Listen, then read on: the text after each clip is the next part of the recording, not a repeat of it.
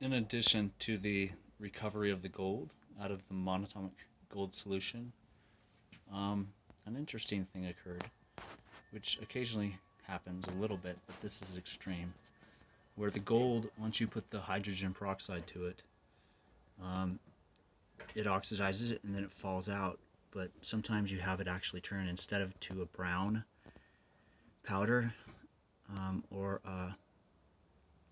a blue brownish powder, it basically just turned to gold, straight to gold.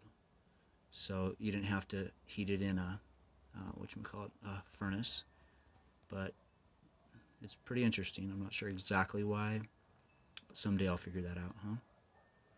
Anyway, so that's gold. It's like gold leaf.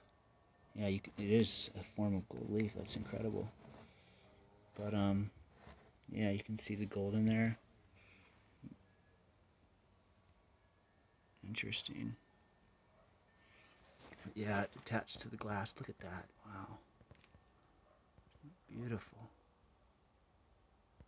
See all the bubbles? That's the hydrogen peroxide reacting with it. So maybe I'll recover a gram or two out of that. Anyway, thumbs up, subscribe. See ya.